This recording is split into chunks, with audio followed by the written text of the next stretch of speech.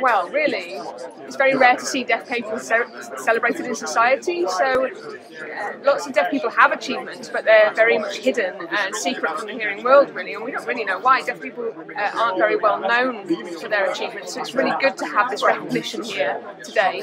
And also, I teach deaf studies at York St John University, and it means that we have examples to show in Europe of famous deaf people using sign language in school.